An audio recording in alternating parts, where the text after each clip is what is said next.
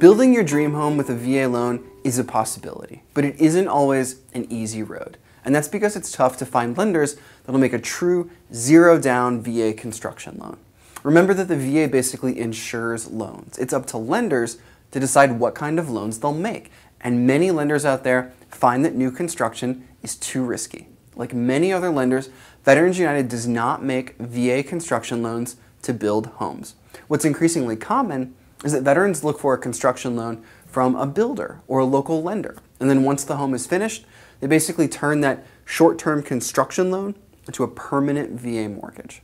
First, let's talk a little about construction and land loans. So with a traditional construction loan, you're typically going to need to put money down. Now you might be able to get this down payment back at closing with that permanent VA financing once it's in place. We can talk more about that in more detail, but do expect a down payment for the typical construction loan. Now also, when it comes to getting construction financing, it can absolutely pay to shop around, talk with multiple lenders and financial institutions, and compare down payment requirements, compare closing cost estimates, and more. Some builders might have programs or deals especially for veterans and military families. Do your homework and make sure that you're working with a legitimate builder who has a track record of success and satisfied homeowners. Also, there are restrictions out there about using your VA loan benefit to buy land. You can't go out and get a VA loan for unimproved land with the hope of one day putting a home on that site. There are traditional land loans out there for this purpose, but do bear in mind, those typically require a down payment as well. Now, veterans and military members who own the land that they want to build on might be able to use any equity they have toward a down payment requirement for construction financing. Now, veterans who don't own the land, they can often include the purchase of it in their overall construction loan, but that's something to talk with construction lenders about in more detail.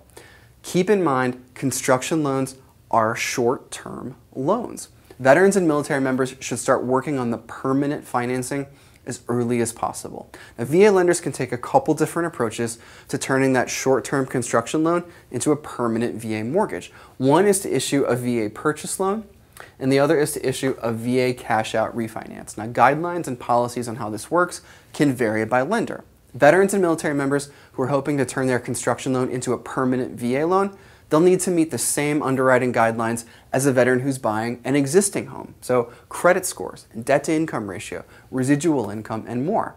But from a broad underwriting perspective, there isn't a lot of difference between a VA purchase loan and a VA cash-out refi. Now, the home will need to be constructed by a builder who has a valid VA builder ID. Now, these aren't hard to get, and it's even possible for veterans to build the home themselves. Now, home builders will often need to provide a 1-year warranty as well. And last, keep in mind that VA appraisals are required even for new construction, but the appraiser might be able to base that appraisal on the home's plans and specifications with a final inspection to follow once the home is actually built. These are just a few reasons why it's critical to talk with a VA lender at the beginning of this process. Lining up a construction loan is a key step, but you'll need to be able to turn this short-term loan into a permanent mortgage once the home is built, and that's not something you want to wait to figure out.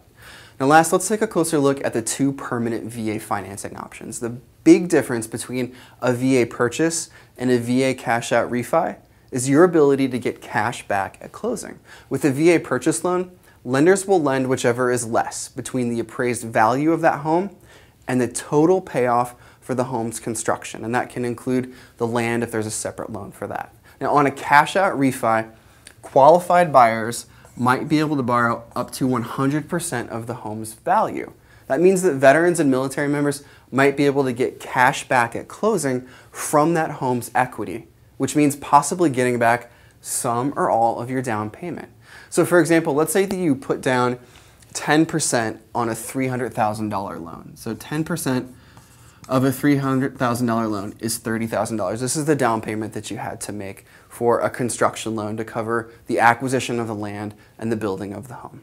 Now you subtract this down payment that you've already forked over, you've given it to the builder, and you're left with needing to borrow $270,000. That's what you need to repay that construction loan. Now, if the VA appraisal ultimately determines that the home's value, if that home is worth $300,000, then you might be able to borrow this amount, this $300,000, and get back in cash the difference between the appraised value and what you owe, which in this example would be the $30,000 that you've already put out. Guidelines on loan-to-value ratio and other requirements can vary by lender. Now, some buyers might jump at this opportunity, while others would prefer to keep building equity and start with a smaller loan balance. Every buyer's situation is different.